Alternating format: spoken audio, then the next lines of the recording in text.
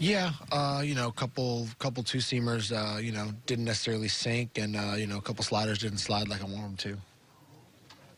That continuation from spring a little bit, that was something that you had a few home runs allowed in spring. Yeah, I think a little bit of a similar start to how I started here last year. Gave up a few home runs.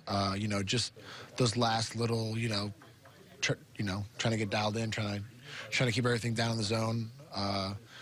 Some of the other starters in the dugout already caught something. I might be drifting a little bit. Not staying back. So, as tough as it is, this is a good game to go back and watch. Watch my delivery and pick some things out and go ahead and start making those adjustments early.